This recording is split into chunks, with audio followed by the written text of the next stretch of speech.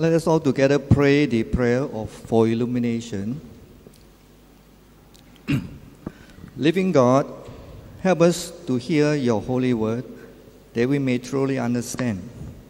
That understanding we may believe, and believing we may follow in all faithfulness and obedience, seeking your honor and glory in all that we do, through Jesus Christ our Lord. Amen. Today's scriptures lesson is taken from the book of Genesis, chapter 27, verses 41 to 45.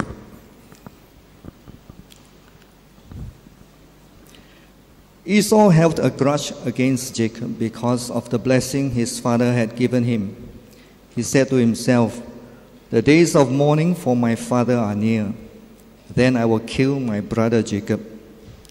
When Rebekah was told what her older son Esau had said, she sent for her younger son Jacob and said to him, "Your brother Esau is consoling himself with the thought of killing you. Now then, my son, do what I say. Flee at once to my brother Laban in Haran. Stay with him for a while until your brother's fury subsides. When your brother is no longer angry with you and forgets what you did to him, I will send word for you to come back from there. Why should I lose both of you in one day?" This is the word of the Lord.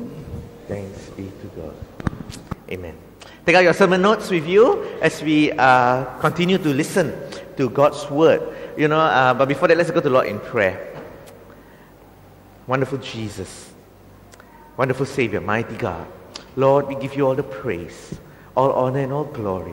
And Lord, this morning we ask once again for your Spirit to come and fill our midst. For your Spirit to come and speak to us, to minister to us, Lord. Help us, Lord, to deal with the cravings in our lives. For we know, Father God, that these are things that we cannot take lightly.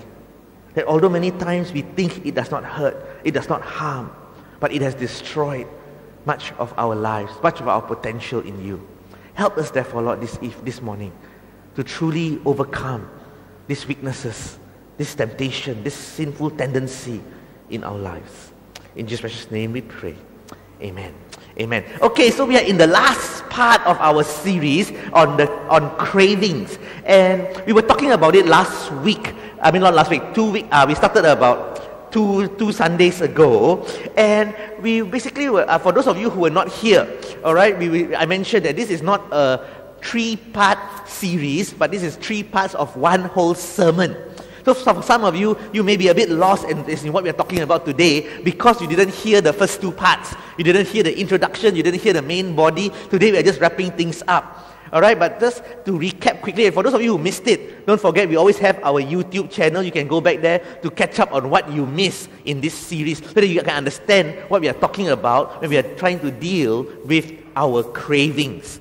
Alright, and so what we talked about in the first part, we were looking at our cravings, and we realized that all of us have cravings. Cravings, I'm not just talking about craving for char kway teow or craving for durians, no. But I'm talking about cravings, the things in our sinful flesh that is always desiring to do that. There is this tendency in us to always want something, and we think that by doing it, it will satisfy us.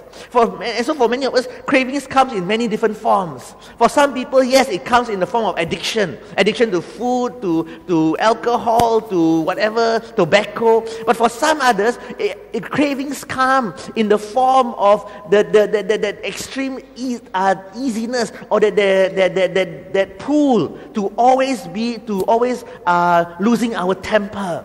That craving for the things of the world, for material wealth, that craving for recognition, that intense craving to be loved by others, to be accepted by people, that craving to be respected by men. And so for all of us, these cravings come in different forms. And what we didn't realize, as we saw in the first part of this series, is that when we give in to our cravings, many times without realizing, we lose out on the God's potential for our lives.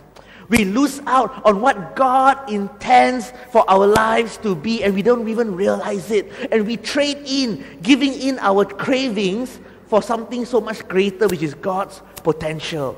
And a good example of that was Esau. When Esau traded With Jacob, his brother, Esau traded his potential in God for a bowl of stew. You know, all the promises of God to Jacob would have been Esau's. But Esau traded because he was craving for a bowl of stew. And sometimes we do that in our lives.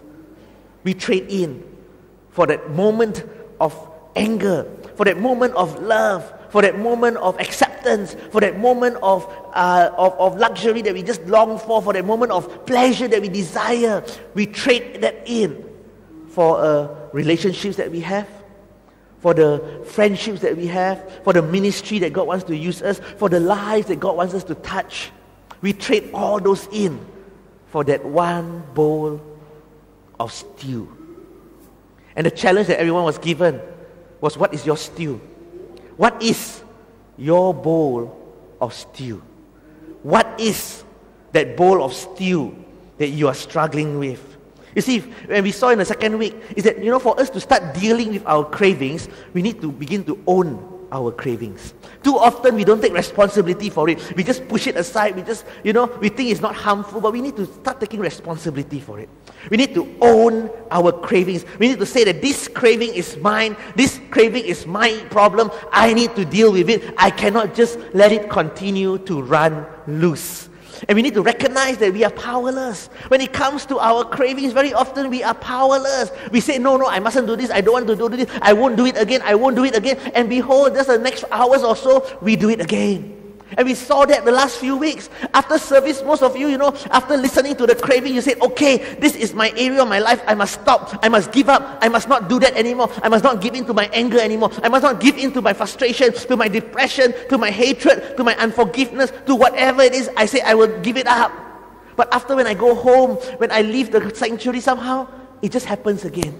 I just give in. Why? Because that's the power of cravings. It's powerful. We can come here, we can worship, tears can fall from our eyes, we can weep before the Lord, we can surrender our lives before Him, we can do all those things, and then yet, when we go home, our cravings come up again. Because it is that powerful.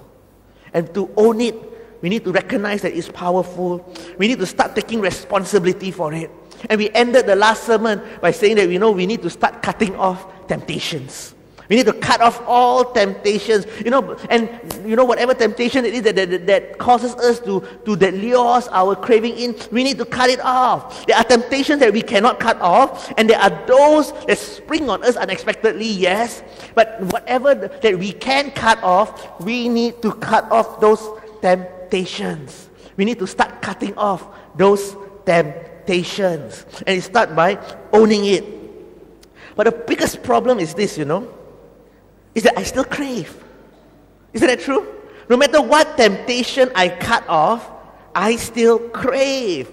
Because it just doesn't mean that if I cut off the temptations and I say, okay, don't think about it. Don't think about it.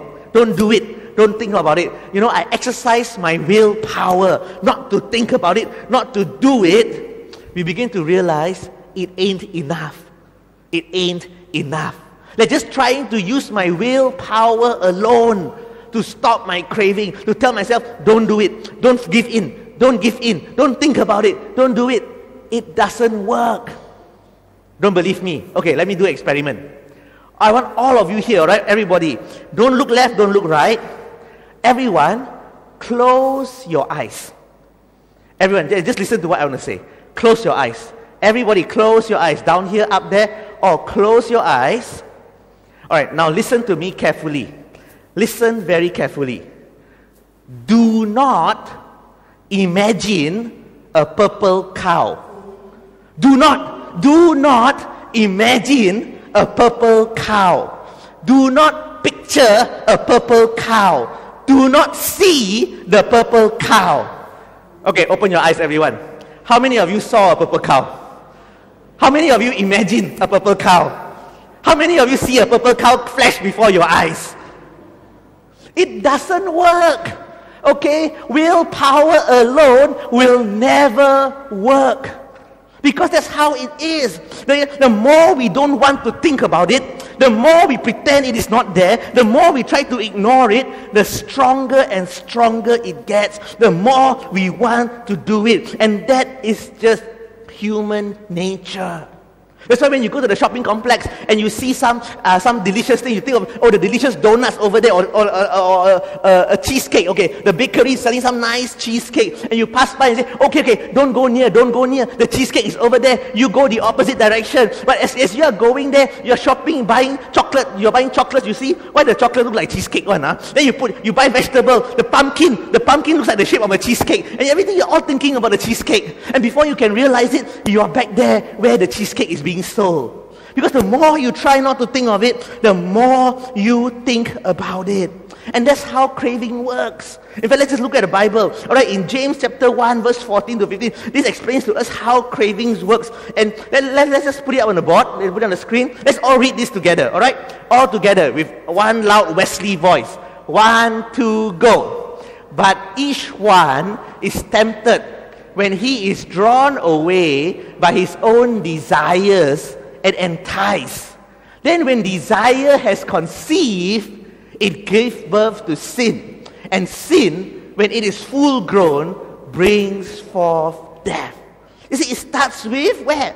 It starts with the desire. The thing in us that craves for it. The thing in us that longs for it. And then we just fall. It just births forth this desire in us.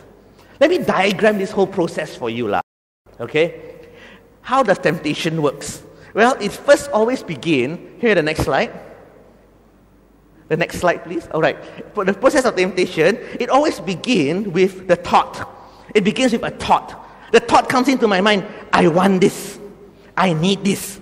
I like this. I want to do it. The thought comes in. Like if you pass by a cheesecake bakery, you see a cheesecake selling there, and the thought comes into your mind. Ooh, there's cheesecake. Cheesecake is delicious. The thought comes into your mind. I want to have cheesecake. The thought comes in. And once the thought comes in, the next thing that happens in our mind is it goes into our imagination. We begin to imagine, ooh, how delicious that cheesecake looks like. And you begin to imagine the taste of that cheesecake as it goes into your mouth. You imagine the smell. And you imagine the taste when your tongue touches the cake. And it just melts all over your mouth. And you can feel the cheese filling every corner of your mouth. And you swallow it. You imagine. Wow. That's how it works. We imagine. And after we imagine, what happens next is we begin to justify. Well, I've been so good. I've been on a diet for the last 10 days. I deserve a cheesecake.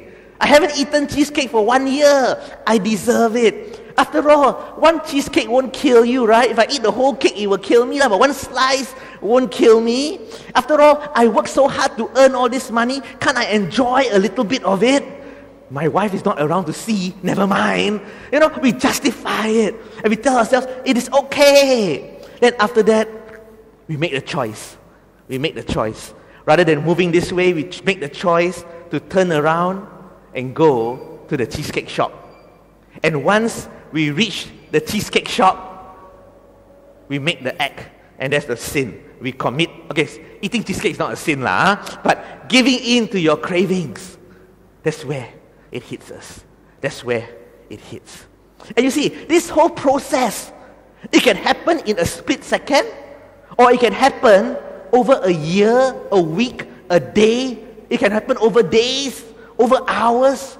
It depends. Sometimes we will wrestle with it for months. We wrestle, yes, I should, yes, I shouldn't, no, I shouldn't, and we justify why we should. We try to say we shouldn't, and we justify until finally we do it. And that's what we do. And sometimes it's the same process for anything. Sometimes we are not supposed to look at things in the internet that we shouldn't be looking at. But somehow there's this craving in us. And when we come across, when we are surfing the internet, suddenly the thought comes to us, hey, when are you going to click on that website? And you straight away say, no lah, I shouldn't. I'm a good Christian boy. I shouldn't. But I just imagine, I wonder what is in that website. And I imagine the things that I would have seen. And the things that I could have seen. And the things that I would like to see. And I imagine all those pictures. And then I say, well, nobody knows. It's just between me and the computer. Nobody knows. After all, it's just pictures. Pictures doesn't hurt. Nothing happens. I'm not doing anything wrong. And then we make a choice to click that button. And once we click that button, we've done it. Same thing with anger. Sometimes something happens and a thought just comes to our mind and say, how nice I can just give him a piece of my mind. Just give him my piece of my mind. And I begin to imagine, ooh, how nice it is when I say this to him and then his face turns black and then he feels so hurt and he runs away crying and I feel so happy about it. How nice is it to just unload all this off my chest, that when I throw all this on him, I would feel so lightened and so free. I would feel so happy, so justified. And we imagine it. And then we justify. After all, he deserves it. He did this or he did that. I'm the grief party. I'm the one that's being hurt. I'm the one that's being bullied. I should defend myself. After all, it's right for me to defend myself. Why should I be stepped over? I should be what? I should protect myself. I should protect my heart, my feelings, my emotions. And we justify. Then we make the choice and we open our mouth and we say the things that we shouldn't say, or we do the things we shouldn't do. And that's how the cycle repeats itself over and over and over again. And so you see, what happens is it all starts in the mind. It all starts in the mind. It starts with that thought. It starts with that thought. It starts in the mind. In fact, what you write with me, the first point of your notes is this, that cravings doesn't start in the act, but in the mind. Cravings doesn't start in the act, but in the mind. And it ends with the act. You see, many times for us, why we find it so difficult to deal with cravings is because we think cravings is only manifest in the act itself. We think that everything else before that is not craving, that everything else before that is innocent. It's only the act that where I sin. It's the act that where I struggle. It's the act that I should not do. Everything else is okay. And so we think that normally that when we go around, we go to the supermarket. Go back to my cheesecake story, okay? In case you don't get the hint, Pastor loves cheesecake, alright? Alright, so I'm back in the supermarket. I'm pushing the trolley, and I know the cheesecake shop is over there. I can see the smell coming out of it, and I push away. And we think that it is craving only happens. The sin only happens when I turn around and I buy the cheesecake and I put it in my mouth. And we think that is the point of craving. But friends, that is not the point. That's the end process of craving. The whole process of craving started when I think about it. When I think about the cake. When I think about eating the cheesecake. And I can imagine it. And I can imagine the taste. I can even taste it on my tongue. The whole process has started. And the problem for many of us is this. We wait until we are at the doorstep of the cheesecake shop and we are holding the money in our hands and we are saying, no, don't buy. And we try to pull our hands, say, don't buy, don't eat. And we think and we struggle at that point. That's the point we struggle in. But friends, that will never work. If you struggle at that point, you've already given in, you're already dead, you're already gone. It is at the thought when you need to arrest the problem. It is when the thought comes, when you're trying to imagine it, when you're trying to justify it. Even before you try to justify, don't even try to imagine it. Because once the devil catches you in that point, you have lost the battle. You have lost the battle for your craving. You have given in to your craving. And that's what happened to Esau. Remember the Esau? He sold his birthright to Jacob, right? He's already sold the birthright to Jacob.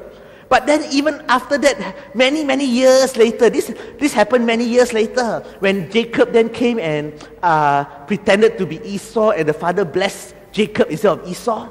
But you see how did Esau introduce himself to the father? In Genesis 27:32, and his father Isaac said to him, "Who are you?" So he said, "I am your son, your firstborn, Esau." You see, even many years after that, Esau was still referring to himself as the firstborn. Yeah, he is still the firstborn. No one can change that fact. But he has sold his birthright. He has sold the birthright away. So by right, whatever blessings that comes with that birthright, ain't his anymore. It ought to be his brother's. It ain't his.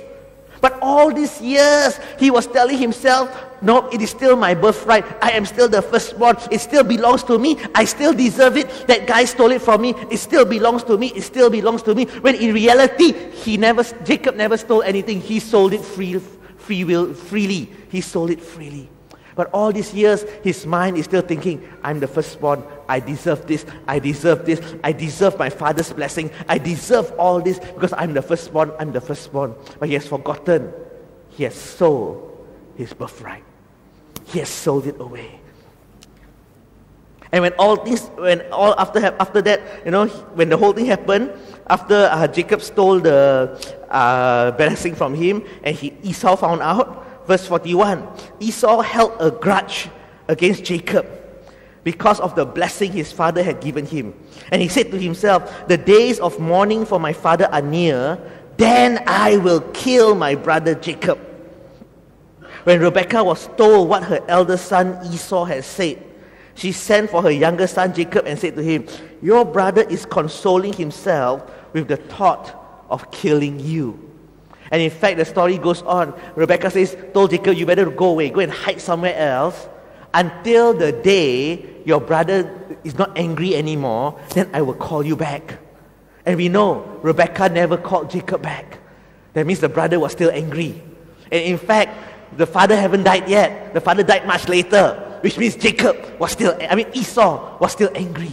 And he held that grudge. He held that thought of killing, that idea, that thought of killing. Because for Esau's mind is, if I kill Jacob, he can imagine how satisfied he would be, how avenged he would have felt, how great he would have felt that this is what I've done.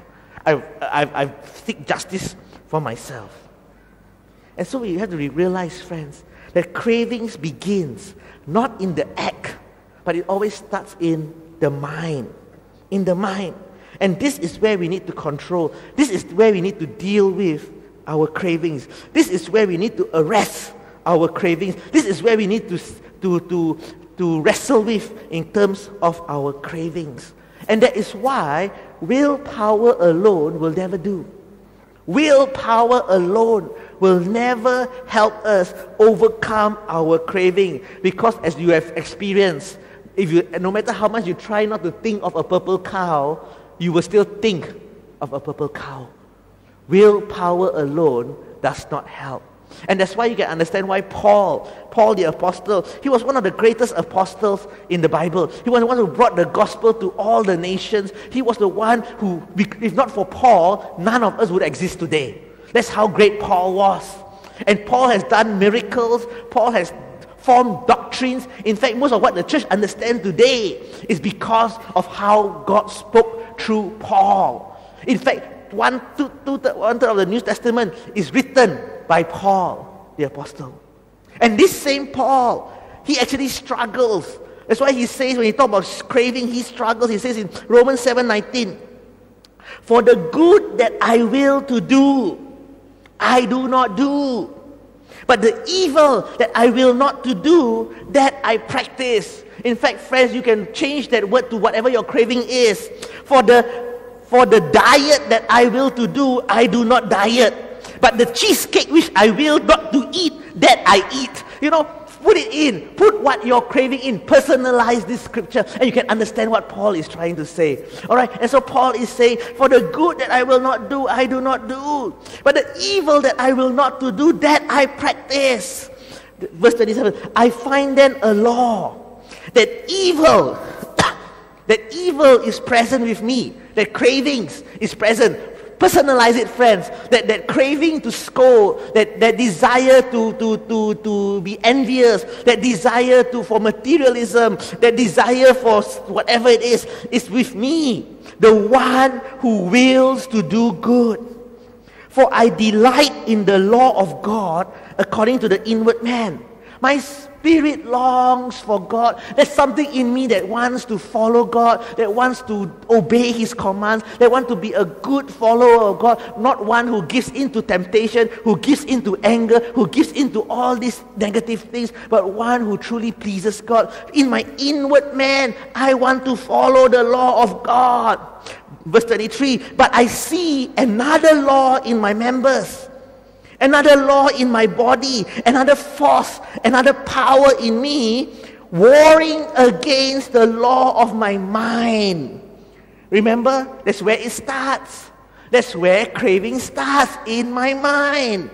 And bringing me into captivity to the law of sin, which is in my members. It's so powerful. This force in me, this desire in me is so powerful. This desire for evil, to do the things that I know I don't want to do, that I shouldn't do. This desire is so strong, it battles against my mind, and it brings me into captivity. In other words, Paul is saying, I lose.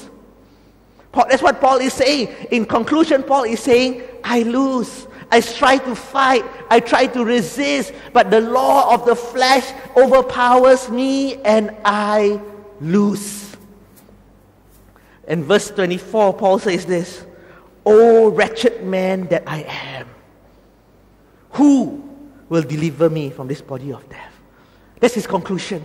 After saying all these things, Paul is saying, that's how wretched I am. Paul, the greatest apostle, the greatest follower of Jesus Christ, the person who wrote half the New Testament, the person who brought the gospel to you and I, to everyone in the world, says, "Oh, what a wretched man I am." Paul recognized how difficult it is to deal with the cravings, that he alone cannot deal with it. And sometimes I think about us, we think we are so great, We think that, no problem lah, this one I can change lah. I can overcome lah. I can deal with it. We think we have the strength to do it. But even the Apostle Paul says he doesn't. And he says, "Oh, wretched man am I. Who will deliver me from this body of death?" Good thing he didn't end there. I thank God that Paul didn't end the scripture there. He goes on to say in verse 25, "I thank God through Jesus Christ our Lord." Through Jesus Christ our Lord. "So then with my mind I serve the law of God, but with the flesh the law of sin." You see the difference? It is Jesus who would bring. It's only through the power of Jesus can our minds begin to serve the law of God. And our flesh will still crave, but our minds will now overrule the flesh. That's why there's no other way out of our cravings other than Jesus Christ. And that's why it's so important. If there's any of you here sitting here this morning and you do not know Jesus Christ, or you have never taken that step to say, "Jesus, I surrender my life to you." To taken that step to say, "Jesus, I know I've been putting you at an arm's length. Somehow I've been wrestling with you all this while. I've been putting you at an arm's length, and sometimes you wonder why is it that certain things just doesn't work out for you." Because it's time for you to take that step to accept Jesus in your heart, to allow Him in your heart. Because God knows that's the only way. And that's why Paul says again in 1 Corinthians 10:13, he says this, "No temptation, no cravings, no desire of the flesh has overtaken you except such as is common to man." Okay, whatever you're facing, whatever cravings you're facing is not that unique, it's common. But God is faithful, who will not allow you to be tempted beyond what you are able. But listen carefully first, listen carefully. But with the temptation, with the cravings, with the desire, with the longing to sin, will also make the way of escape that you may be able to bear it. He will make a way escape, an escape route, a way out, so that you can bear it. You can overcome it. In other words, friends, there is always a way out. Whatever your cravings are today that you're struggling with, it can be a lifelong craving. There is a way out. Whatever that you are fighting over day in, day out, willpower alone cannot overcome, discipline alone cannot overcome, there is a way out. And what is that way out? What is that way out? James 4:7 says, "Therefore, submit to God, resist the devil, and he will flee from you." Submit to God, resist the devil, and he will flee from you. In other words, friends, that's the way out. That's the way out. You want the devil to flee from you? You want the devil to flee from you? Then all you have to do is submit to God and resist the devil, and he will flee from you. It's that simple. In fact, you can write the second point of your notes is this: submit to God, then resist the devil. Not the other way around. Not the other way around. Sometimes we get things reversed, Sometimes we resist the devil and then we submit to God. No. Submit to God and then resist the devil. Not the other way around. Sometimes we think that we do things in reverse, it's just the same results. It doesn't work, I remember one time I was in PJ. PJ, we have this parking system. When you park cars, like your Malacca, you have to have a coupon, scratch the coupon to pay your parking fees, right? In PJ, our system is, they have a machine, where you go to the machine, you put your coins in, key in your number plate, and they will give you a ticket to say that you have paid the parking for this parking lot. Alright, those of you who have been to PJ, you know how it works, right? And when they first started the system, when they first started this system, I remember the process was very simple. The process was, you put in your coins, you key in the number, and then you press the green button. The ticket comes out. So that's how it works. All over the place, that's how it works. And so I begin to do it automatically. Put in the coins, tick-tock, tick-tock, tick-tock, press the button, get the ticket. One day I was going to this new section of PJ where the machines were a bit newer than normal. I didn't realize they were so new. And I parked my car, and I went to the machine, and I did the same thing. Put the coins in, tick, tick, tick, tick, tick, press the button. Nothing happens. I checked, all my coins fell out. I tried again, put the coins in, tick, tick, tick, tick, tick, nothing happened. And the machine was just right in front of the car. So I said, okay, fine, this machine must be broken. Look down the road, look for another machine, walk quite a distance to the next machine, do the same thing, nothing happened. Went to another machine, nothing happens. And then lo and behold, I saw another couple, a guy, went back to the same machine that I was using. Tick, tick, tick, tick, tick, tick. He got a ticket. And by then I was fuming mad. I said, what's wrong with this machine? And when I went back to that machine, I tried again. Nothing happens. Until I finally look at the instructions. And for some reason, for this particular machine here, in that area, the instruction was, you key in your number plate first, then you put in the coins. And so I did that, so I key in the number plate, I put in my coins, and it finally worked. And I was so frustrated, I just wasted my entire, don't know how many minutes walking up and down under the hot sun, just trying to figure it out how it works. And sometimes they say, just because we don't read the instructions. And the Bible says very clearly, submit to God, then resist the devil. But many times we reverse it, and we think in my life, I'm not worthy of God. So what I need to do is I need to resist the devil. If I resist the devil and I've overcome all these cravings, then I will be a good Christian. I will follow God fully. I can follow this. I can do this for God. I can become this. It doesn't work that way, friends. It doesn't work in reverse. You don't try to resist the devil. You don't try to overcome your cravings, try to get over whatever you're struggling with, and then you submit to God, you follow God. No. It starts by you submit to God, and then you resist the devil. You see, because it's simply this. Because if we never submit to God, let's just say, example, you have a problem with anger. Your craving is anger. And if you never submit to God, you'll always be an angry man. Because remember, the only person who can save you from your craving is who? Jesus Christ. As Paul said, oh, wretched man I am. It's only through Jesus can I overcome my cravings. And so if I never submit to God, and if my craving is anger, I'm always an angry man. And no matter how much I resist the devil, it's an angry man trying to resist being angry. It ain't gonna work. It ain't gonna work. But until and unless you submit to God, then you will have the right source, you have the right energy to then resist the devil. Because the power to resist the devil comes not from your willpower, but from your relationship with God. Whether are you plugged into the right source? It's like that time I was using this kind of hot plate. You know the hot plate or not? Those things that you go to sometimes, those electric stove, not those inductive stove, those old electric stove where there's a heater element, it's a hot plate kind of stove. There was one time I can't remember where we were, I think we were in some hotel or some foreign place, and so we had this hot plate, and we're trying to boil some water to boil some water to make soup or something like that. And so we started boiling the water. We put it on, we switched it on, everything. We weren't very sure it was working or not. But I think it was working. And then we put it on, we put the water on, and we waited for so long, the water just couldn't boil.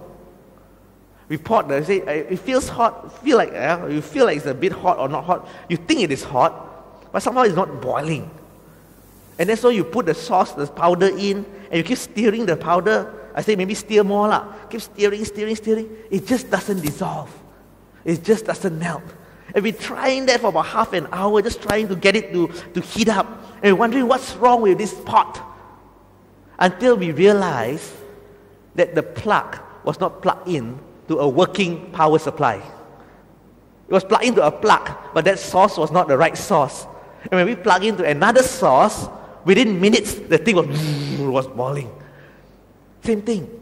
When we try to resist the devil, and we're not plugged in to the right sauce, it will never work. It will never work.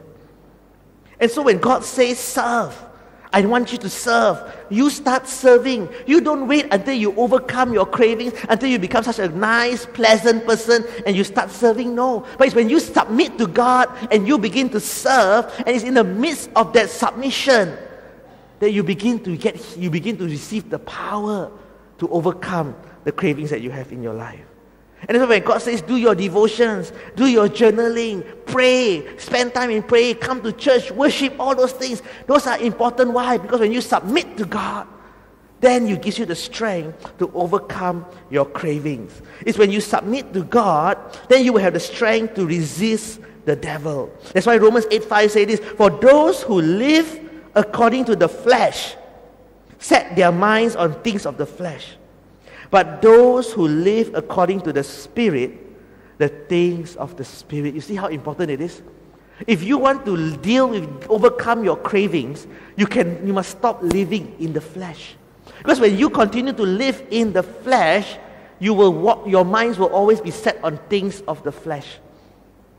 But those who live according to the Spirit, your minds will always be set on the Spirit.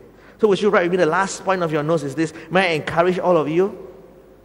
Learn to crave God and the things of God. Learn to crave God and the things of God. You see, friends, craving is something that is wired in our DNA. God designed us to be people that has this desire in us, these cravings in us. God designed us that way. That's why human beings have such strong cravings, because God designed us that way. We have craving for food, otherwise we'll die of starvation. We have craving to marry and have children, otherwise the population would die out. There's this craving that's built in us. But you see, what God intended for good, sin has distorted. The devil has distorted. And the devil has made it something that is evil, something that is destructive, something that is detrimental to us. But as much as we want to, we can still make that craving for good. We can still use that craving for good. And that is by channeling that cravings, channeling that desire, channeling all that energy, that longing for something, and channeling it to God.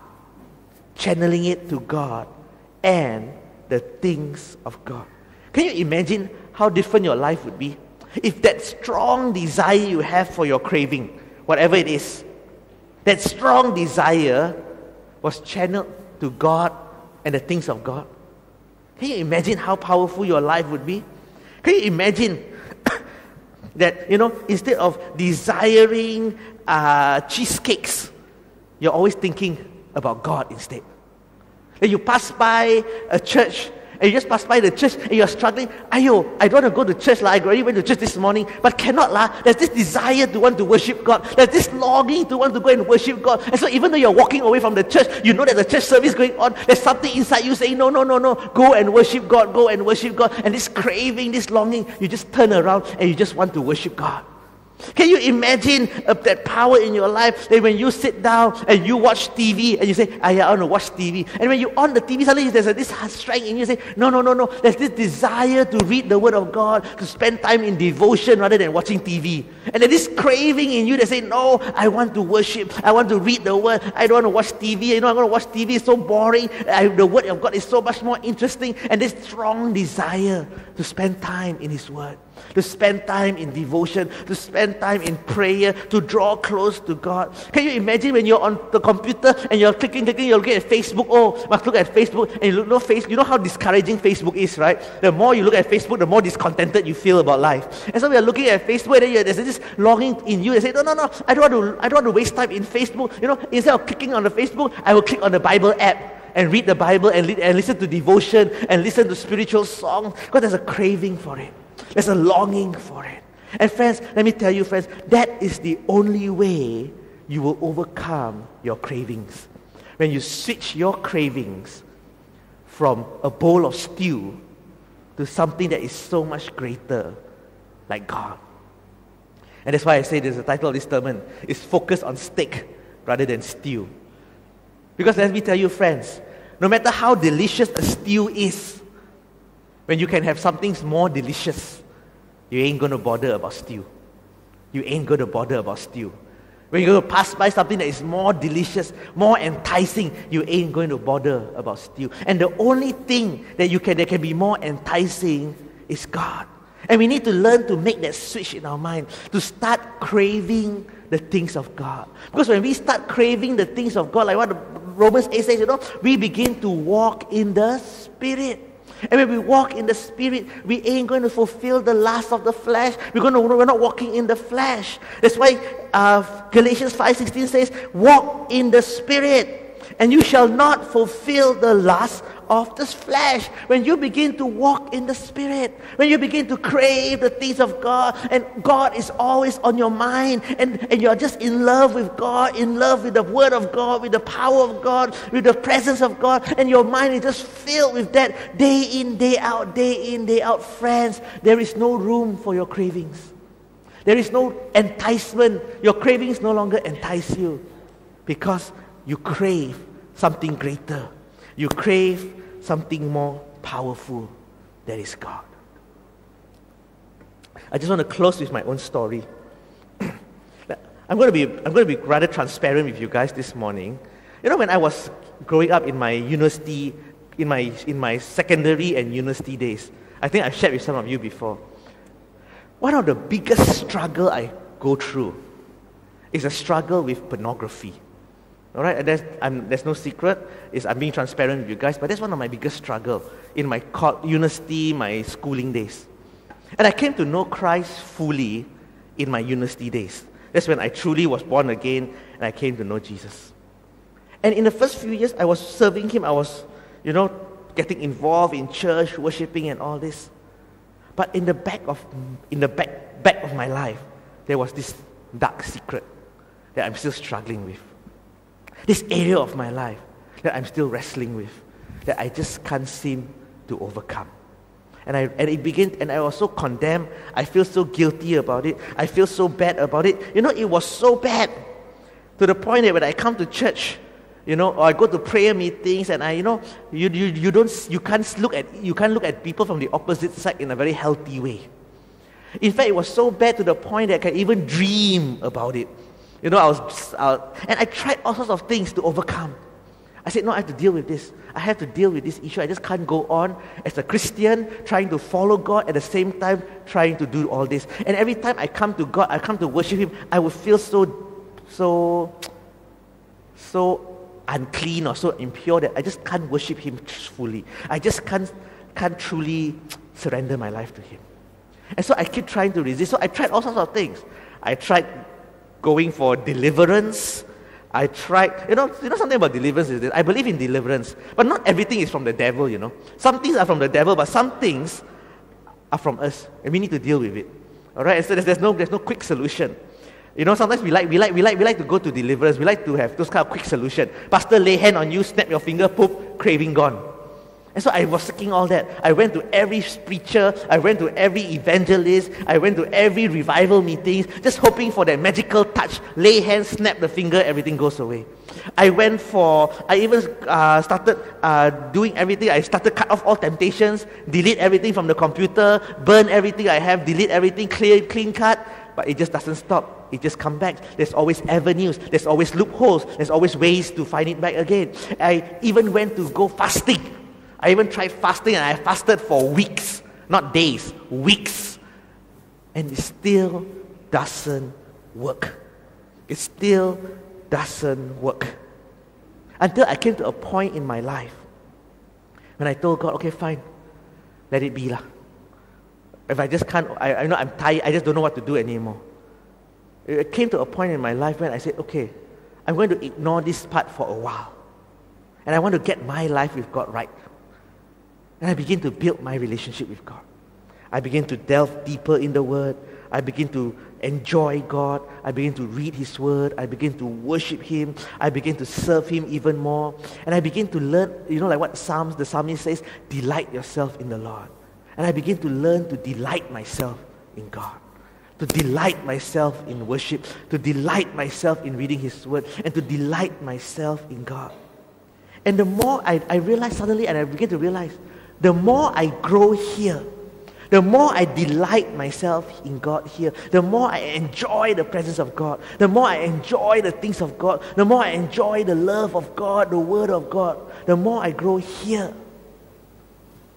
the weaker the pull is over here. The weaker the temptation is over here. The weaker the hold it has on me over here.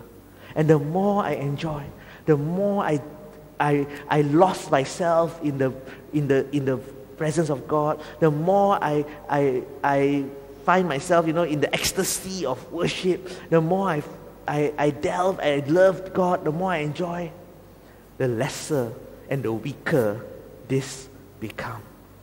And it's just a matter of time when this no longer has its hold over my life. Yeah, it's still an area of my life that I need to watch out for. Like everybody else that's overcoming cravings, there's always you must always be vigilant. You must always be vigilant. But it no longer has that pull it used to have. It no longer has that strength it used to have. Why? Because I've made that switch. I've made that switch. From craving something of the flesh, I've learned to channel that energy of craving to God and the things of God. And likewise, friends, if you want to overcome your cravings, the only way to fully overcome is not just to discipline yourself. It's important to discipline, but it's to begin to crave God and the things of God. And when you do that, then you'll be truly, like it says, you will walk in the Spirit and you shall no longer fulfill the desire of the flesh. You'll begin to have victory over your cravings, and that which seems impossible will now be possible because you begin to crave God and the things of God. Let us pray. Wonderful Jesus, wonderful Savior, mighty God. Lord, we give you all the praise, all honor and all glory. And Lord, this morning we ask once again, Lord, for your strength to help us to overcome our cravings. Lord, many times we try to struggle with our strength, with our own will, but we've never learned to rely on you. Help us, Lord, to learn that the only way for us to overcome our cravings is to make that switch in our hearts and in our minds. Not just to stop craving what we shouldn't crave, but to start craving you and your word and your presence and your Holy Spirit. Help us, Lord, to be people who are not ruled by our cravings, but people who overcome our cravings and people who crave you and you alone. Lord, I just commit each and every one of us here unto your hands. Help us, Lord, by your blood, by the blood that was shed on the cross, so that we now can be a people who can crave you rather than the world, rather than the flesh.